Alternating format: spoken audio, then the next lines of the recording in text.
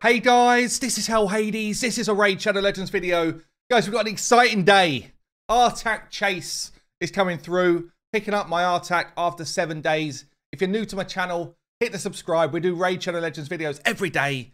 And today we're going to be doing like a decent showcase of Artak. And I'd imagine for the next couple of days, I'll be pumping out some different ways you can play with this dude. I'm going to be picking him up on my main and my free-to-play. So I'm going to show you some builds with both. But damn, you pick him up. Also picking them up through Clan v Clan, 30,000 points in the bag. So make sure you nudge your clan and be like, dudes, get involved. We need your points. But there you go. He's on the account. Cool thing about my main account is anyone new, I've got the resources just to throw him straight up. Whereas on my free-to-play, it's way more of a grind to get people up. Main account, we're just like that. Yeah, I've got the stuff. Stuff is sitting around, and we just take him up. Cheeky little barrel, why not? Up to 60. Hopefully I've got all my ascension pots. Spacebar trick. Oh, damn, didn't work. Spacebar trick failed me. Spacebar trick does work. Also, if you haven't noticed, by the way, you can now do stuff in the tavern and not have to wait for the cheesy animations. So how many books does this guy take here? 4, 8, 12. 12 books in total. It's on the upper end of modern legendaries, I would say. Yeah, most of them are somewhere between 10 and 12 for the newer ones. But these books do give you a lot of points as well for Clan v Clan. So if you've got them and you're going to book him, great. You'll see something different on my free-to-play because I can't just straight book everybody I get and that type of stuff. So I have to decide who's going to take books. This guy, I think, will be worth booking. We'll go through all of his kit and stuff. And I kind of talk through why I think that. But in terms of free legendary champions through login rewards, personally, before I've playtested him, I think he's the best one that's ever been, including Ninja and Ronda and Ultimate Death Knight. I guess it depends what you like doing though. So Ronda and Ultimate Death Knight are arena specialists. I don't think this guy's going to be an endgame arena player, but I think he's going to be a top tier PVE champion, which most people that play this game play it because they prefer the PVE than PvP. So it depends what sort of person you are. Anyway, let's have a look here. Might as well buy Masteries. We're going to change his Masteries up throughout this video. Sort that out in a minute. So let's go through his skills then. Why do I think he's going to be so good? Everything he does is an AoE hit. Attacks all enemies. Yeah, that's huge for some content. It's also a watch out for some content as well. But in terms of most stuff that you do in this game, constantly hitting all the enemies is good. Yeah, it actually makes his builds super versatile. Like one of the most versatile champions I think we're ever going to get in this like playtest arena, because you could be running him in stun set, provoke set. Particularly provoke set could be good because he's an HP based champion. Means he's going to be tanky. Yeah, so provoke set could be very good. Might just be running him in straight stat boosting sets to boost his HP, like Immortal. Might run him in Perception just so that he's got a high amount of accuracy and speed. There's tons of things we can do with this guy, which is cool.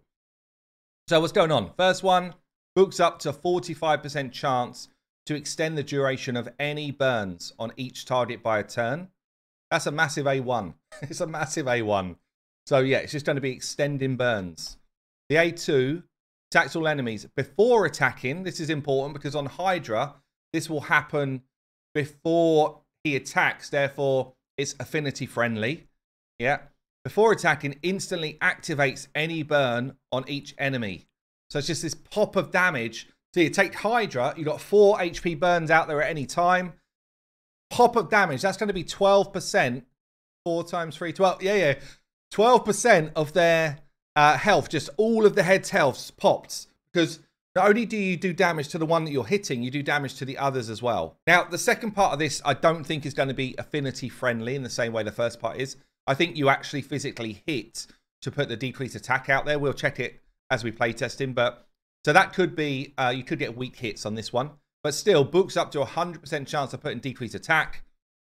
Places like Spider reduces the damage of the Spiderlings. Places like Ice Golem, same thing. It's actually a crazy Ice Golem ability, this one. Places like Hydra, decreased attack is super important. Clan Boss, decreased attack, super important. Like, waves of enemies. There's so many places where this is such a good skill. So, yeah, A2 really solid. A3 double hitter. First hit places a burn, so that gives the synergy for the rest of the kits. First hit has boosts up to 100% chance of placing an AoE burn. Restores his max HP by 10% for each burn that he places. Okay, we'll get onto his passive in a minute. Heals him by 5% of his max HP for each burn he attempts to place that doesn't go out there. So it's either it's going out there and he's destroying his max HP, or if it doesn't go out there for whatever reason, he's healing himself. This is interesting, honestly, because you could build him like, I don't know why you would, but you could build him without accuracy and just become like a heal bot with this, but I don't think it would make any sense to do it. I can't think of a reason, like unless he hits really hard, you know, like Magnar hits hard, so you don't build him to do his actual kit, you just build him to nuke. Don't think this guy hits that hard. We will try it though. Artak here, Burning Blood. So this is his passive. Whenever HP burn is activated, yeah, so activates it on his A2. Whenever HP burn is activated, destroys his max HP by 5% up to 50%. So he can straight lose half his health pool. He's an HP-based champion, so I think even once he's done that, it comes down to a level, if you build him right, it comes down to a level where he's still solid. Like, he's still going to be able to survive as well, if not better, than some of your nuker-type champions. But it is a bit of a watch-out, because you can set yourself up to fail with this. When you've lost half your health, you actually gain a ton of other stats. Okay, so you increase his damage by 50%, so 1% for each percent he's lost. It's a bit of a weird one with his kit. So Saf pointed this out in a video recently. Basically, he's got a multiplier that scales off of his max HP. So when he burns away his max HP, he's actually burning away his capability of doing damage, which is a bit sad. But at the same point, he's increasing his damage. So it looks like they've built a mechanic here where it's like you lose it, but you keep it. You don't gain anything. You don't lose anything. You just kind of maintain damage. But you do gain in crit damage, which will spike your damage up higher than if you were just 100% health. You also gain defense as well, which makes you tankier. Up to 50% more defense. So, you know, you could basically be running this dude at like 2,500 defense. If he goes to, you know, half burnt away max HP, then he's as tanky as like a normal tank in the game. Plus, he's an HP-based champion. I feel like there's some pretty cool synergy here with this passive, but it will take a bit of playtesting to see where's the optimal place to play him. He also just straight up gains 2 resistance and speed for each percent of his max HP he loses. So in a place like Spider or Hydra, you know, more speed, more resistance is brilliant. So I don't know, the passive I think is super interesting, and there will be some big brain stuff that comes out of it, but initially it just feels like you gain a bunch of stats when you're doing your kits. That's the thing to take away from it. You just gain stats as you're doing your kit. So I wasn't actually sure if he was going to be in the optimizer already or not, but he is. So it looks like the guys have already coded him in. What we're going to do here, if you're not familiar with the optimizer, this is a tool you can use on a Mac or PC. It's a free tool. You can get it from hellhades.com. It's called the Hell Hades Artifact Optimizer.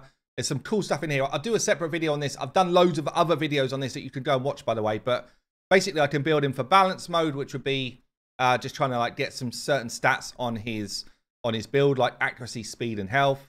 We're going to try damage mode first and get him maximum damage, just see what he can actually hit for. Or you can go survival mode and just keep him alive. And then we can go into different sets. I could say, you know, use particular sets if I want to. I'm just going to configure this so that we include artifacts that people are already wearing, irrelevant of whether they're locked or not. I'm going to pretend that I've already done his mastery, so crit rate, crit damage, and steadfast will probably be the best ones here to get his stats up, and Laura Steel. And then we're going to go into battle. General target is fine. Yeah, that's all good. Okay, I'm just going to tell it 170 speed and then give me maximum damage. And what it will do now is I'll look through my gear and it'd be like, right, this will be the optimal build for how much damage you could do. So you see here, it's boosting HP, it's boosting me to 100% crit rate, and it's giving me high crit damage. If I click over on skills here, this is if you're an uncommon member. So it's like $4.99 a month. You actually get a bunch of perks on the optimizer as well. So I can hover over any build and it will tell me how much damage that attack should do against like a regular enemy. And I can just see like the difference when I look at these builds. So if I didn't want to steal from any of these champions, I could be like, well, let me check out some of the other builds. Anyway, we're going to build this out and test him maximum damage first before we show him in other areas of the game. Just going to call it out because I'm going to end up with a different build than what you just saw, because I had this click to basically say anything that I've started to ascend, just you can take it to max. But I don't have the materials to do that. So we're actually, interestingly, we lose like 10,000 HP versus the build that I would do if I just had loads of the like Sand Devil farm done. So we're going to switch to this build here. Already wasted some of my silver. But generally, if you're going like maximum damage build, and I'm not saying this is the best build for him. I'm just want to test how much he can hit for. I don't think this is going to be the best build for him. But basically, you tend to have crit damage on your gloves. You tend to have whatever drives their damage on the chest, like HP percent for this guy, but others would be attack percent or defense percent. And then you tend to try and push that same stat again on the boots. And then you have like a crit damage amulet. So it's a good blend of crit damage, 100% crit rate, and then their main stat that does damage. Okay, the bandana's got to come out for this point. Maximum damage on Artak. Let's check this out. So we're going Savage and Cruel. That's just because those sets ignore defense, means we're going to hit harder. You wouldn't normally use Cruel gear on an HP-based champion, but it still does ignore 5% of the enemy's defense. So it's actually still solid to just hit harder with any style of champion. We've got 100k health, 250% crit damage, 100% crit rate, and we've got Helm Smasher for the main mastery, plus masteries that let me boost damage. Let's test this guy's damage out. Okay then, so we're going with, because he doesn't gain like increase attack or increase defense, won't boost any of his damage. There's no increased HP buff. So what we're going with is drop defense and weaken, damage boosters with these two, and then someone who increases our crit damage. It's very hard actually to set up his passive to work in something like this. I think I would have to do it in Clan Boss or somewhere like that where you've got a bit more time to get stuff away. Like I think I'm going to nuke these waves too quick to even enable myself to do it. Like, Golem, don't kill everyone. Okay. So each hit is an AoE. Let's start with the A1. This one would also extend burns for like a, what, 35% chance. 45, I think, when booked. Let's see what the animation is like as well. A1 is like 60k hit. That's pretty weak source, honestly. Okay, let's check the A2. So the A2 would also be activating burns if they were out there. So that gives a pump of damage anyway, normally. But let's see what it does on its own. A2. Oh, I like the animation. 150 odd K. Still, that's incredibly weak. That's not a hard hit. Might sound like it's a hard hit. I've got the best case scenario in some of my best gear. That's not a hard hit. Okay, then the A3. So this is the one that places the burn, double hitter, and would restore your max HP if you'd lost it already. Let's see what's going on here. Double hitter, what we got? So like 90k, 180k. Again, it's not terrible, but honestly, that's not a good hit. It's not good damage. So there's something else. I mean, we're going to gain more damage as he loses his max HP. Yeah, so that would ramp up a bit, but still, he's not going to be a crazy damage dealer. That's good. It gives us a direction. It means that we don't need to build him with our super nuke gear. You might still crit cap him, but ultimately you need to make sure that he lands his burns. You need to make sure that he can ignite those burns and stay alive. He does damage in a different way than physically going in and pounding people like, you know, a Hefrak would do. So it's cool. We now understand that. Now we build him in a different way. So yeah, I think for most people, for general use, this is the type of mastery setup that you would use. Basically, taking War Master to do additional damage, making sure that you've got accuracy, making sure that you've got Laura's Steel for extra stats. And this is like a general PVE style build. You might use it for Clan Boss, you might use it for dungeons. And when you're looking for gear, so let's remove the gear, you're going to be looking more at just building his HP levels up and making him quite quick. So whereas I've gone nuke here with this original build, I think you actually just use things like perception gear, speed gear, accuracy gear as a generalist. Or, and I think this would be a really good way of building him. If you've got it, I would say stun set is going to be brilliant. Like, really good on him. 18% chance to stun. Just going to be fantastic because everything he does is an AoE hit. So every time he hits, he's got a chance to stun people. Or, as I said earlier, provoke set. The reason why provoke might be better than stun here is because he's quite tanky generally. Yeah, his build is going to be tanky. And a provoke set is a 30% chance to land versus a stun set, which is 18% chance to land.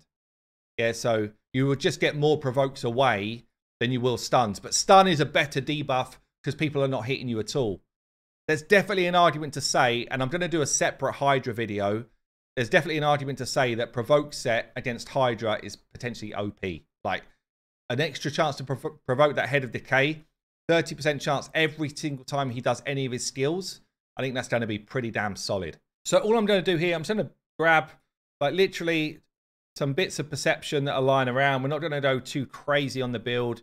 And you'll see how quickly, just with 6-star epic pieces, I'm going to look for speed on the boots. We can rotate quick. Go. We're going to look for HP % on the chest and the gloves, ideally. This is quite nice now, the priority stats, and just be like, yeah, give me HP, then give me a bit of speed. Yeah, already, just because it's so much perception gear, I'm already going to crush the accuracy I need for general PVE. So we can just select any of these pieces, doesn't really matter. HP with some speed on it. And you can see I've got like 220 speed, a lot of health, and good accuracy. And because we know he's not doing damage with his hits, we don't even need to worry about kind of pushing a load of damage there. We've got War Master here for some damage. Burns are going to be his damage. I am going to rank up these boots just to 16 though, so that we've got him going quicker. There's my silver. And yeah, look, 237 speed, generalist build. And this is the type of thing that I think will work nicely in Ice Golem, Spider, waves of Doom Tower, that type of stuff. Okay, we're going to try a Spider 25 run here. I'm trying to keep the team fairly low key. I don't have crazy builds anywhere here. We've got some stunnage. We've got some freeze. Probably don't even need the Seal stunnage, honestly. Freeze, burn. In fact, take her out. Freeze, burn, turn me to drop, and some speed from my apothecary. That's what we're going for here. Stage 25 Spider. In fact, apothecary's weak affinity, so this might be a fail, but we'll see. The first thing we want to do is put burns out on the enemies. Bam, there we go. Burns absolutely everywhere. Just turn me to drop Armager, if you don't mind. Try not to weak hit my friend, making me look bad. We then put the freeze out from... But this could be any control, by the way. It doesn't have to be Artak. Be any person who does a good level of control against enemies. The burns are going to be going, but then we get this instant activation of burn. Plus decreased attack means that whoever's Spider tanking is going to take a load less damage. So watch the damage to the Spider here when we do this instant activation. Pop! Half your health. Half your health's gone, friend. See you later. And that is where he is going to be absolutely deadly. He has, though, wrecked himself. So he's done his half... he's done his half health loss, but he's gone down to 1 HP. Why did he do that? Why did he lose all his health? I don't think he was attacked, was he? I'm not 100% sure why we just lost all of our health. I feel like that might be a bug. I don't know. Anyway, if we get back to this A3, we can restore the HP that we lost and try and put burns out again. We might do too much damage, though. Let's see. No, burn goes back out there. We've restored the max HP. I think this has got to be a visual bug on his health. But if we heal now, yeah, it is. Look, you can't see what's going on with his health pool. So looks like a little bit of fixing's required, please, Raid. But anyway, A1 can extend burns if they're out there. I've got no idea how much health this dude has got anymore. And if I actually had someone here that was dropping turn meter instead of Armager, who's just in there for the rainy day, then right now this would already be a dead Spider. Like, it would already be dead. But because I'm having to deal with turn meter as well, we now got to wait for that to come back around again. So we're just going to A1. Get the freeze back out there, which gives me healing and turn meter stuff. Let's get the burns out there again. And you can see how this is going to work, yeah? I'm showing it slow, but I could easily make this like a minuscule time run with this dude. Activate the burns, pop of damage, and away you go. It's like, he's so good for Spider. On my free-to-play, he's going to be absolutely mincing it up. And he now joins that group of elite champions. We're talking the Sakias, the Theodores. Yeah, he's up there with the best at killing that Spider. I'm actually just interested because on the optimizer, on Team Optimizer, I could tell it, find me a team. Now, the way Team Optimizer works is it finds teams based on what other people have already done. Yeah, based on champions that you own and what other people have already done whilst using the optimizer. So if I hit find a team now against stage 10 hard on Spider, and I say, please, I already see it here, but I can say, please include Artak. Yeah, apply filter, and it'll throw the best ones up. So my account could run this team here because I own all these champions. That's what it's telling me. Artak's already in comps that are running the hardest level of Spider in under 15 seconds. And I've actually seen, I don't own Sakia, I've seen someone do it already under 10 seconds because they own Sakia as well. And they are just igniting burns like crazy. Okay, we're going to have to go Ice Golem here with a squad. Now, I just tried it actually before recording this, and it turns out he likes to do his A2 before his A3 against waves of enemies. I kind of get what he's thinking, like, yeah, put decrease attack out there, but no. We want the burns out there so you can then ignite the burns before you do your decrease attack, you fool. So make sure you're telling his AI to go A3 into A2. Yeah, otherwise he does his AI a bit wonky. Otherwise, everyone should be good here. So all I'm thinking with this comp, and I'm running stage 25 on Ice Golem, so pretty high level. Yeah, I could bring in something like a Seer wave clear, and it'd be much quicker to get through the waves, but I kind of want to show his power here. So what we're doing here is just burning the waves to death, yeah, whilst using Seal's stun to try and control the waves.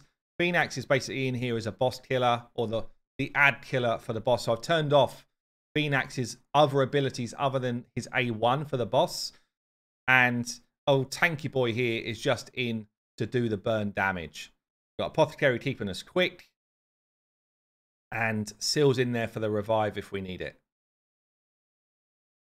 Not too bad on the waves. Obviously, if you've got a Poison Exploder or a Seal type of, or a Seer doing wave stuff, then that's way better. But actually, burns is a really good way. If you're trying to get to higher level stuff, burns is a really good way to kill waves. See the way every time one of them takes a turn, it's ticking down, and it's ticking health on all of them. So you get a really like balanced kill of the enemy wave. Increased defense is being a bit cheeky here. I do like his animations, very cool. Seal's keeping us alive. Apothecary's keeping us alive. They are going for my Phoenix because he's the wrong affinity for this fight. But he's still, even at his wrong affinity, he's so damn good against the side ads. He is looking like he might take a dive though. But there you go. That AoE hit comes in again. And then we're on to the boss. So get the burns out everywhere.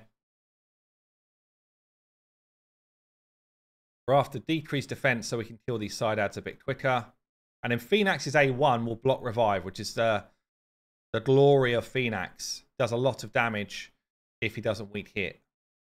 Even with both side ads up, we are taking a knock. Like the Ice Golem hits hard, but that decreased attack from Artak here is so valuable against the Ice Golem. Would like it if Phoenix can kill one of these side ads, though. Oh, we haven't got decreased defense on them yet. Tyrell, are you doing decreased defense or not?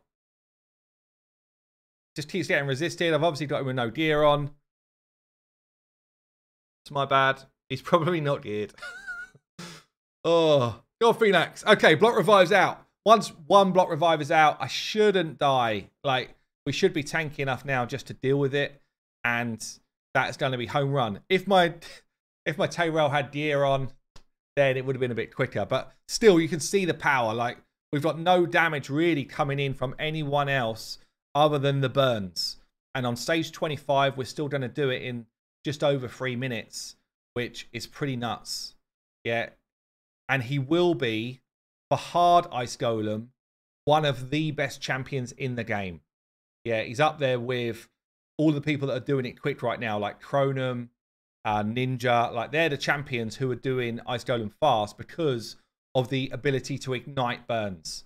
And there you go, slamming Ice Golem into the ground. Stage 25 with really a pretty free-to-play team and not geared like crazy. So I said it earlier, but another way we could build this guy is in a stun set, and I think it's going to be really good.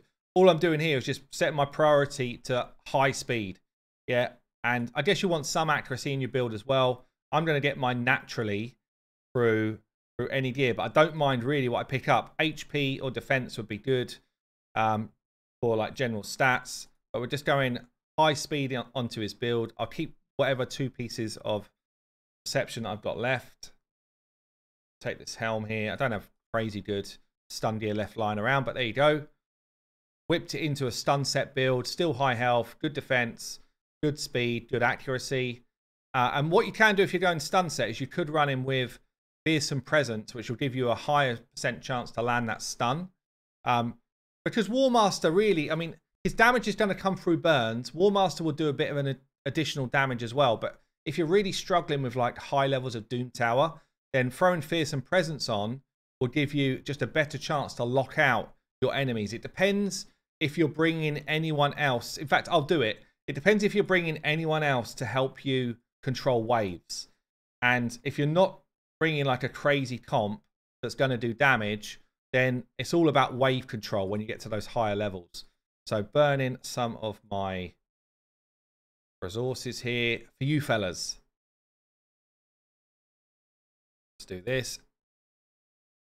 And I guess we just go this. So we won't go any offense tree at all now. Kill when somebody's dead. Yes, please. Or steal. Chance to get our abilities back is quite cool. I could even do this actually, like protect someone else. Not bad. If someone dies, do this. As things wear off, gain faster turn meters. Pretty cool as well on him. He's obviously doing a lot of debuffs. So something a bit more like this suddenly becomes like a lockout champ. So let's just pick out a high level Doom Tower somewhere. Let's call it hard 87. And we're just going to throw a squad in. So we can bring our Seal in, who's got some stunning. She's just going to support him with the control. Bodoff as well for some protection. Albeit, like, I don't know. We might not get through it, but it'll give you a feel for what's going on anyway. So we're bringing the Artak for his stun set. And then one more. Maybe we just go with someone like...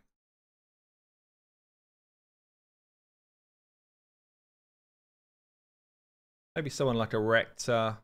Just someone else who's just going to give us support, I think. I'm sure she's built. Let me have a look.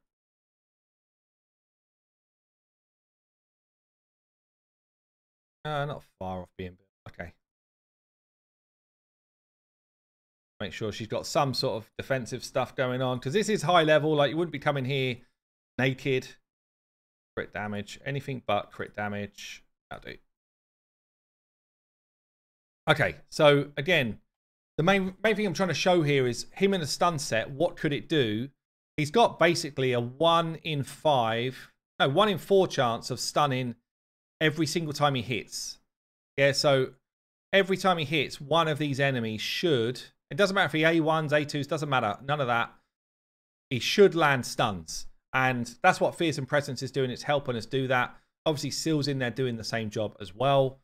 And as long as he doesn't get locked out all the time like he is right now, then he'll get his burns away as well. And his burns will actually do the damage to the waves. So I've got no other damage dealer in here right now. Nobody's built to do damage at all.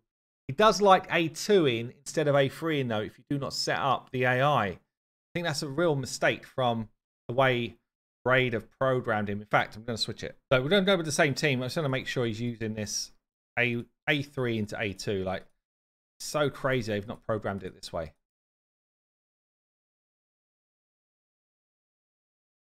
Raid, if you watch this video, please change this. This absolutely should be changed.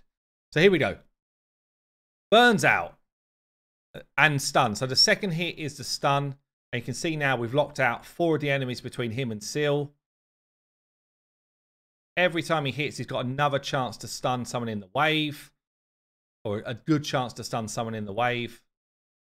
Obviously, he does lock out his own abilities and stuff. Doesn't matter, we'll get that back when we do his A3 next. But for people that are struggling to get through high-level content, burns are really good ways of doing damage. Look how quickly we now annihilate that wave because the burns are out there. And having somebody doing control like this whilst doing their damage as well, it's just so good. Yeah, it's the way to do it if you don't have like the OP teams going on. And you can see we kind of breezed. Now that we've got the AI set up right and stuff, breezed through that wave.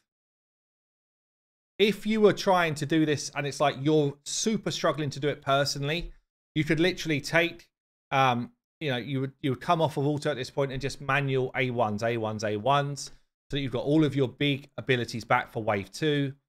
And then basically we're going to pop wave 2 in the same way. Nothing's changing. Obviously I've got Vodolf is healing me up here. He's destroying half his health. Doesn't matter. He's still a beast. As long as you've got someone to heal him up after. And really, we've annihilated quite a hard wave there. We're high up in Doom Tower at this point. And yeah, we're kind of like slamming people down. Got a couple of revivers just in case. We've got healing going on throughout the team. Burns, stuns. It's all good. Seal's looking in a bit of danger. We do have a Rector to pick her up if we need it. Plus, the two of them are kind of healing each other. She's having a bit of a dive. Hopefully we stun up some of this wave. Give us time to get back into the fight. Definitely putting things like counter-attack accessories on someone like him as well would be good. He is going to go down though, is he? Is he? He might do. Still will pick him back up. This is the type of stuff you've got to do if you're fighting high-level waves. You just have to have contingencies in your team to be able to deal with it. Nice counter-attack there. Gives us another stun. So yeah, that's the value of if you've got stuff like stun sets going on, then counter-attack accessories, counter-attack masteries are both really good. Just enables you to get more hits away. Even bringing in someone like an ally attack champion gives you more chances to do a hit. Every time you hit, you've got a chance to stun. But although it's not clean, you're not looking at this thinking, oh, this is the safest thing in the world. Well, we're fighting very high-level stuff with, honestly, 0 damage in this team. There's 0. Yeah. Literally just his burns and control. That's the only way we're getting through this stuff. So, look, there you go. I'm going to do a separate video on Hydra, potentially Clan Boss as well. Let me know if you want to see it. And also let me know down below, do you want to see him against like the highest level hard content like Spider, Ice Golem, that type of stuff with OP teams, not with this kind of like trying to keep it friendly. Do you want to see him with some of the best teams that could fight? I've been Hell Hades. This is Artak. I'll see you later.